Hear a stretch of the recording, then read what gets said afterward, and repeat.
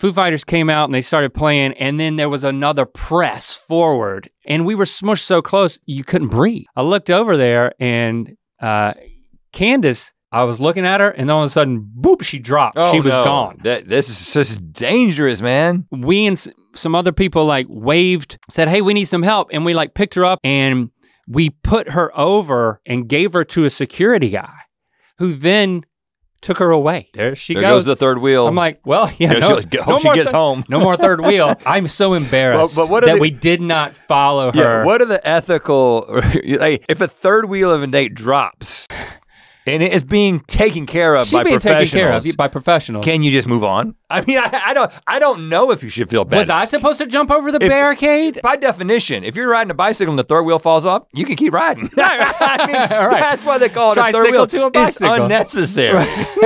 You know what I'm saying?